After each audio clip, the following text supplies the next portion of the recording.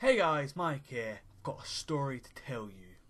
Bring your popcorn, bring your Coca-Cola, whatever you get, your cinema, anything. Just bring it to your computer or phone or mobile device that you watch this video on and whatever. Get snacks, get anything you can because it's going to be a long story. But before I get into the story, check out my t-shirt. Holidays are coming, people. Holidays are coming. So this is a story about my phone, and if you have a phone and you have problems with your phone, then feel free to comment down below your hatred against your mobile phone. So yeah, it all started, I don't know what day actually, let's check my calendar.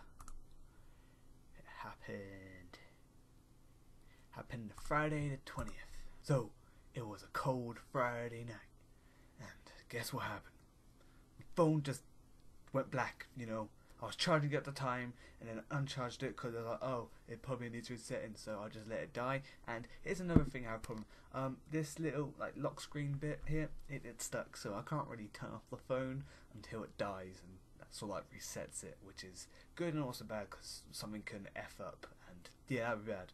So yeah, I'm stuck in this situation, so I'm going to have to leave it die. So I'm like, you know what, let's not charge it. I ain't got school tomorrow since it's weekend. So I thought, you know what, we'll just let it die and we'll try in the morning. So I was like, I'm not going to worry about it. So I kept clicking the home button a bunch of times just in case, because usually it comes up with a thing, if it is dead, saying that, oh yeah, this is low battery, or please connect to your charger or something like that. But it didn't say that. It didn't say that, which is really bothering me. I go to sleep. And I wake up, I'm like, oh, it's not working. So I thought it would probably just let you know, it would let me know in the morning. It's like, okay, it's not working, that's fine.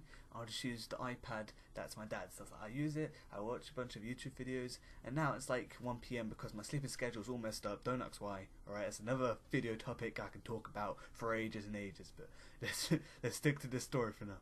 Right, so after I was on the iPad and everything like that, I went downstairs, told my dad, and he was like, oh yeah, it's probably just dead. I'm like, no, it's not just dead. No, it's not just, it's fully dead.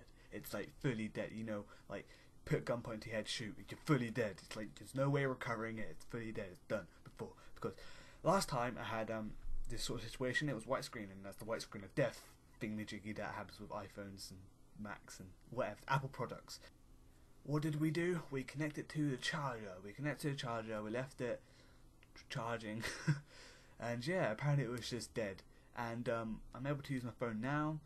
It's doing quite well. It's not doing bad or anything. The battery is kind of going down quite fast because it is an iPhone. And so yeah, nothing was really wrong with the phone. My music app does work now, and it's like less laggy and everything. So I guess it is just, you know, needed to die and resurrect again like Jesus or something, you know. I watched my phone go to sleep last night. ... I didn't want it to believe me. I tried to keep it awake as long as I could, but no chance. Woke up today, wondering something. This phone is fucking ruining my life. But all of a sudden, it works again. And the sad thing is, that phone belongs to me. Definitely not scripted. I definitely did not make a status about that and put it on Facebook and stuff like that. Thanks so much for watching this video. If you liked it, please give it a thumbs up. Thumbs up, please. Yep, thank you. And please let me know if you want more stories like this, and I'm happy to tell you about stories of my life and the problems I'm having with my technology. And yeah, I'll see you guys next time. Bye!